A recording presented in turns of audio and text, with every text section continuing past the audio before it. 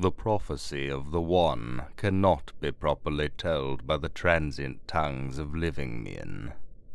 Only in the silent speech of ancient bones, draped in the funerary dust of a long-dead world, and blackened by the ashes of annihilation, can the weight of long waiting be properly conveyed. They shall see the end, and will have long forgotten it ere the day of deliverance comes.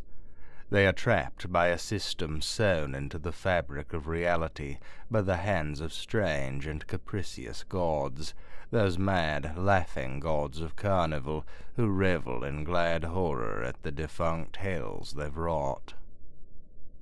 They shall see the end, but they themselves cannot end, for they have never begun, and so they wait, silently in their asteroidal tomb, as stellar winds carry the slow, mournful dirge of Barbara Ann across all the ashen plains of earth, and flit away into black infinitudes of ultimate, unfathomable night.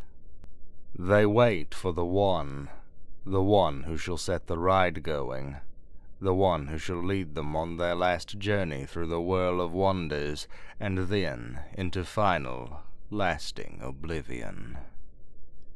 Page 17 of the Theme Parker Defunctica.